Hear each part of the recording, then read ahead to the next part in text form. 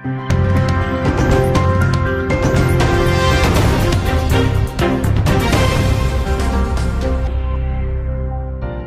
ជម្រាបសួរសូមស្វាគមន៍មកកាន់កម្មវិធីព័ត៌មានប្រចាំសប្តាហ៍ FMIS Cambodia កម្មវិធីនេះនឹងនាំលោកអ្នកឲ្យស្វែងយល់អំពីវឌ្ឍនភាពនៃការអនុវត្តគម្រោង FMIS រួមជាមួយនឹងព្រឹត្តិការណ៍នានាពាក់ព័ន្ធនឹងវិស័យសេដ្ឋកិច្ចនៃប្រទេសកម្ពុជា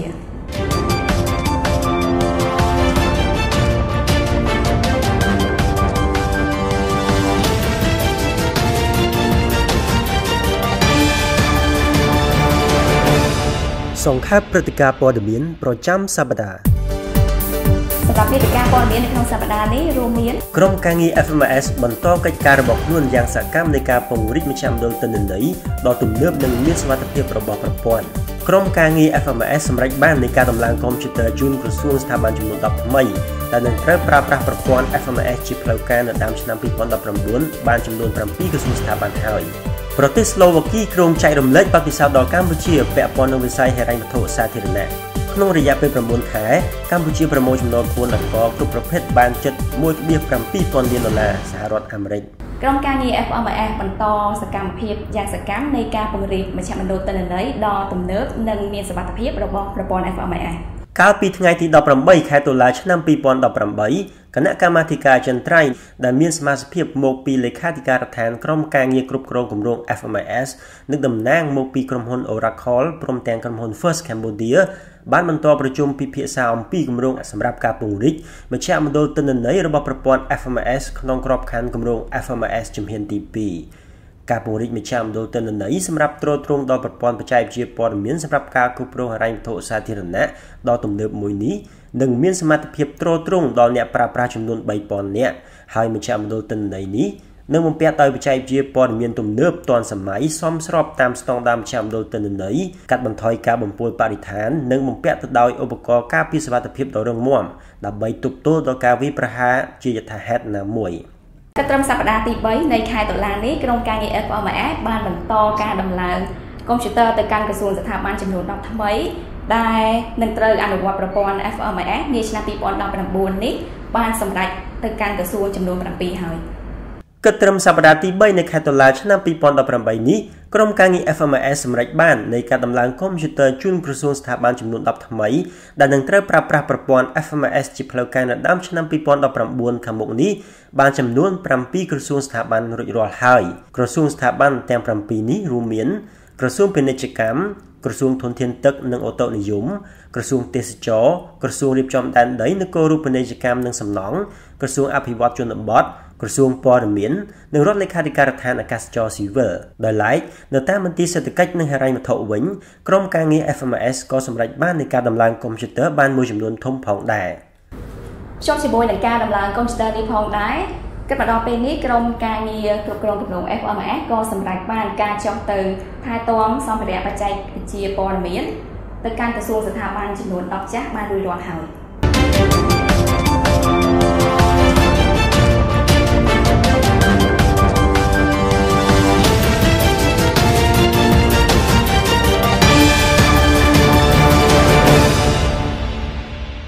មានប្រកាន់ព្រឹត្តិការណ៍ព័ត៌មានសេដ្ឋកិច្ចវិញម្ដងទស្សនិកជនជាទីមេត្រីនៅក្នុងសប្តាហ៍នេះប្រទេសស្លូវ៉ាគីគ្រោងចែករំលែកបទពិសោធន៍ដល់កម្ពុជាពាក់ព័ន្ធនឹងវិស័យកំណែទម្រង់ហិរញ្ញវត្ថុសាធារណៈ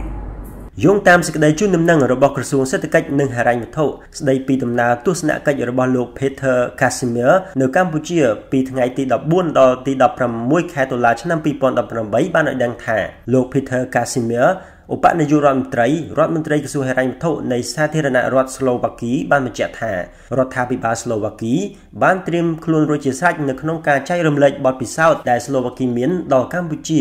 ជាពិសេសពាក់ព័ន្ធនឹងវិស័យហិរញ្ញវត្ថុសាធារណៈលោកថ្លែងដូចនេះនៅក្នុងជំនួបជាមួយនឹងអាដាមឧបនាយករដ្ឋមន្ត្រីអូនពាន់មនីរដ្ឋមន្ត្រីក្រសួងសេដ្ឋកិច្ចនិងហិរញ្ញវត្ថុកាលពីថ្ងៃទី16ខែតុលាឆ្នាំ2018ជាការឆ្លើយតបអាយដាមអគ្គអមរិតសភាចារអូនពាន់មនីរដ្ឋបានសម្ដែងអំណរគុណដល់ភាគីស្លូវ៉ាគីចំពោះបំណងនេះហើយលោកក៏បានជម្រាបជូនវិញដែរថាកំណែទម្រង់លើវិស័យហិរញ្ញវត្ថុសាធារណៈជាកំណែទម្រង់ដ៏សំខាន់របស់រាជរដ្ឋាភិបាលកម្ពុជា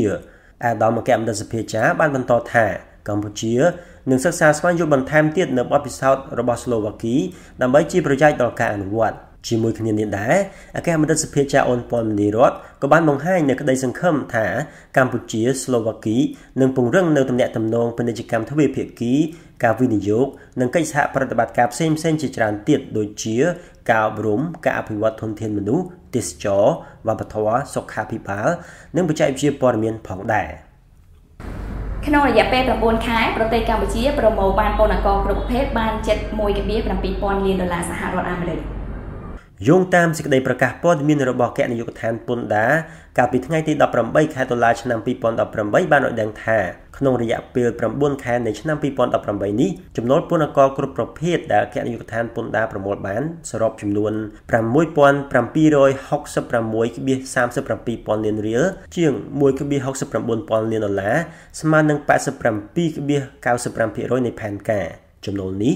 មានការកើនឡើង $1,937 លានរៀលជាង $252 លានសហរដ្ឋអាមេរិកស្មើនឹង